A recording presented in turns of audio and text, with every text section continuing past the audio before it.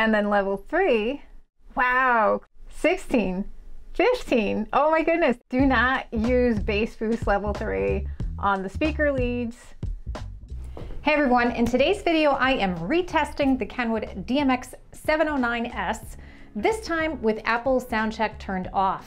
In case you're not familiar with what I'm talking about, you may want to check out my preamp testing blunder video, where you can learn about how various settings in your phone and your phone apps can be robbing you of sound quality and output. So without further ado, let's give it a go.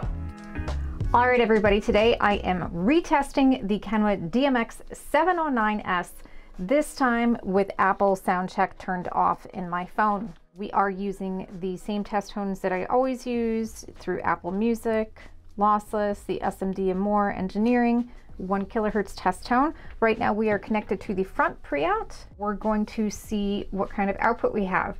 Before I press play, let's go into the settings. I did just hook this up. Let's make sure that everything is flat in the EQ. Everything is flat there. What about sound effects? I like to leave everything off except for Supreme, because in the car, that's what I'm leaving on.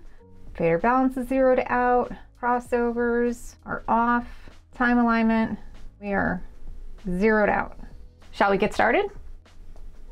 All right, I'm not sure where the volume's at, but obviously that signal looks nice and clean.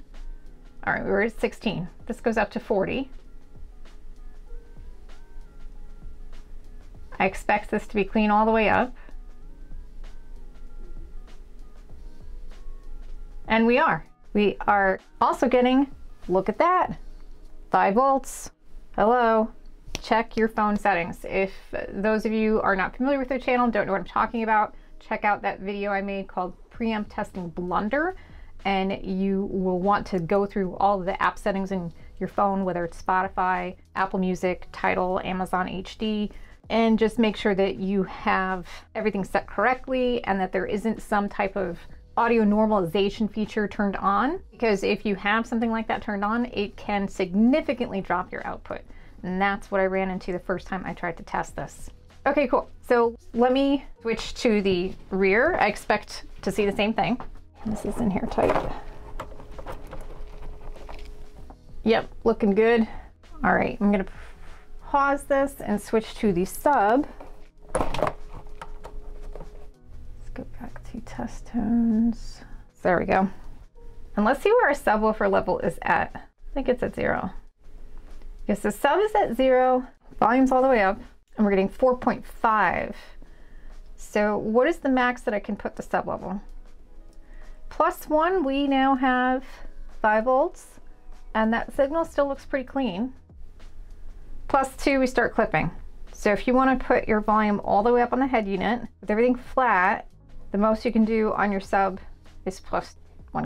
Now on the flip side, let's say you want to be able to put your sub max. At what volume is it safe to do that? 31, and you're getting 5 volts. Shifts the threshold down 9 notches on the volume. That's awesome. This is such a great value. I really love this head unit. For $450, you can't beat it. You're getting awesome audio performance, plus Idyllic Maestro compatibility, the capacitive touchscreen. It's nice and responsive, and it's vibrant. This is such a great head unit. Even though this looks, the graphics on here are so cheesy, the performance is fantastic. It really is. All right, let's play a little bit around with this. So let's go back to the front and let's play that same 1 kHz test tone and start putting on some of the sound effects and see what that does. All right, so we're back on the front pre-out with the 1 kHz test tone, and we're gonna go into our sound effect menu and see what happens when we turn any of these things on, if anything. So loudness, with this frequency, I don't know if it's gonna make a difference, because I don't know that that would really be a frequency that would get boosted. It doesn't look like that made any difference at all. What about if I change the frequency? I'm just gonna do that from my phone real quick. So we're back on 40 Hertz. Voltage dropped. Now if I put loudness on, no, that's interesting. Not really making any difference. Okay, I'm gonna switch the track back. Come on, camera, focus to the 1 kHz test tone. Back to 5 volts. Oh, I should have done that with bass boost. Bass boost is actually lowering. All right, well, now I'm curious. So if I go back to 40 Hertz with bass boost on, there we go. That's why I don't like bass boost. It jacks everything up. So, all right, if you want to have bass boost all the way up, that's gonna jack up your signal. So don't go past 35 if you're gonna turn bass boost on. All right, let me turn the volume back up. Go back to the 1 kilohertz test tone.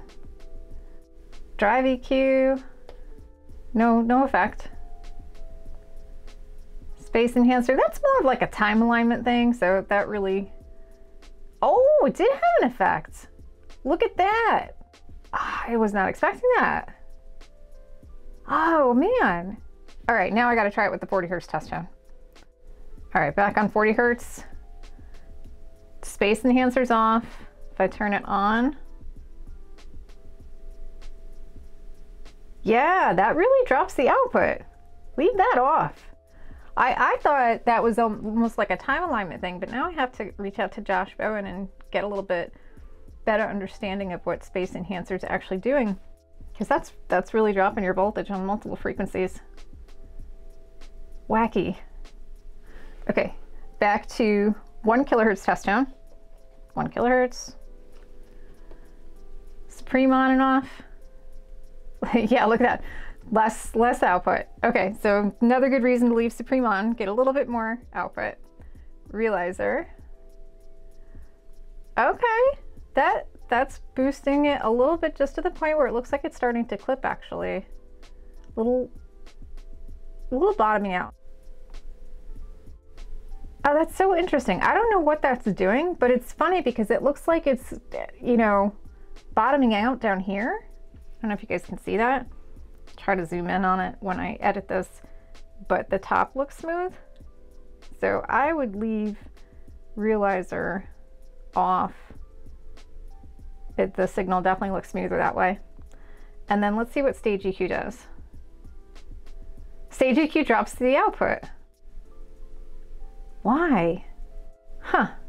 Well, I have no idea why, but this testing just proves my point about all of these things, that Supreme is the only one to leave on. Let's see what happens with the sub doing the same thing. All right, back to the sub, and I probably have the sub level still jacked up to 10, so we'll put that back down to 0 and go back into our sound effect menu. Loudness.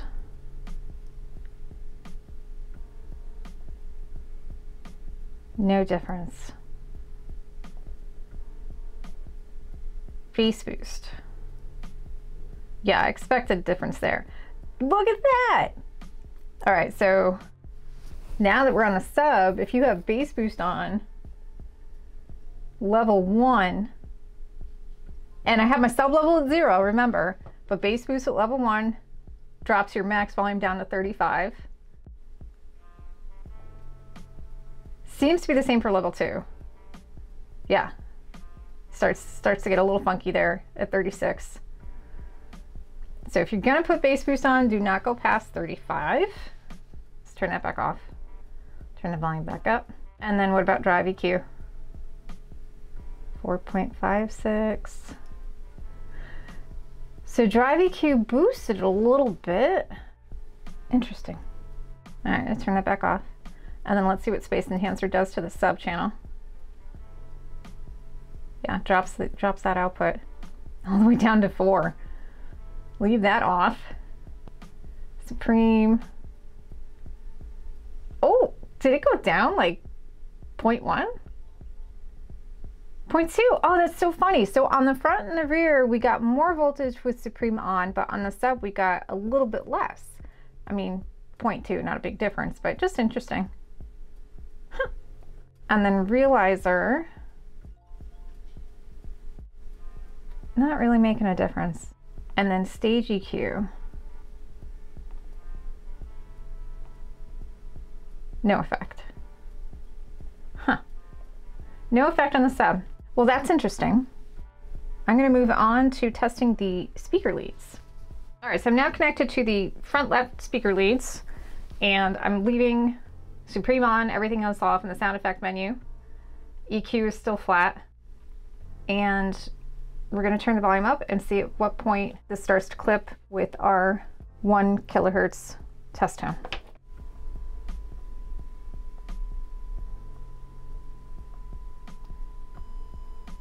Oop, there we go, 25. 24, we're still clean. 25, it starts bottoming out. Getting pretty serious voltage. Yeah, 8.46. If I go all the way up, what do we get? 13. It's quite a bit of current. And if you are hearing some bleed through, I have to tell you, I don't know what is causing that, but I have noticed during doing these testing videos when I'm editing, I can actually hear that test tone getting picked up somehow over the microphone. I can't hear it in here, but it gets getting picked up somehow. Maybe somebody smarter than me can explain that. All right, now what if we change that frequency to something with bass? We'll do the 40 hertz, back to 40 hertz. Let's see if it's 25 with that frequency. Yeah. And then what if you are someone that's going in here and you know what, I want more bass. Oh, well, that didn't make too much of a difference. I was just gonna go in and jack it up. Yeah, that's still your cutoff. All right, let me flatten that out. And let's go back into that sound effect menu. If we turn loudness on, no difference. Bass boost. Yeah, bass boost level 1. Then you gotta lower that threshold to 22 for the internal amp. If you have it on level 2, you gotta lower it to 20, maybe even 19. And then level 3, wow, at 18 on the internal amp, 16, 15, oh my goodness. Do not use bass boost level 3 on the speaker leads. Look at that. Look how nasty that is. That signal, that is very much the type of signal that we see from factory head units, which is just tying back into my last video about preamps and why I hate using line output converters for like 4 channels. I have a very good client of mine who, you know, he's been on a budget and he's got some really nice equipment, but everything is going through his factory Toyota radio. And that is what the signal looks like. It is just garbage. And that's just with everything flat, just speaker leads. It's just not clean. So please guys, leave that off. Leave bass boost off. And then you'll get a nice clean signal all the way up to 24 on the internal amp of the radio. And for any of you that have this radio and you're having issues with DC offset, the DC offset error normally in Kenwood is referring to a speaker short, or if you are running too low of resistance. However, there have been reports of people running into that error and having no output on the radio when they're just using the preamp. Kenwood has actually just released a software update for this issue. So if that's something that you've run into, make sure that you go to Kenwood's website and get the latest firmware for this radio. All right, so running off of the speaker leads, Supreme on or off doesn't seem to make a difference on that signal as far as how smooth it looks. Drive EQ, no difference. And then space enhancer. This was dropping the output on the preamp. Let me see if it changes the threshold a little bit, right? You get an extra notch of volume. This must be dropping the output somehow. Because with that off, see how it starts to get clipped a little bit? That's so weird. Realizer does not seem to have any effect. Stage EQ. Looks like it dropped the voltage. Yeah, so you get an extra notch of volume, but that must be internally adjusting the output for some reason. Cool. Thank you guys so much for watching. If you enjoyed this content, please hit that like and subscribe button. Lots of cool new videos on the way, in the works. We are currently working on the board. As you can see, John is right there. He can't wave, his hands are tied.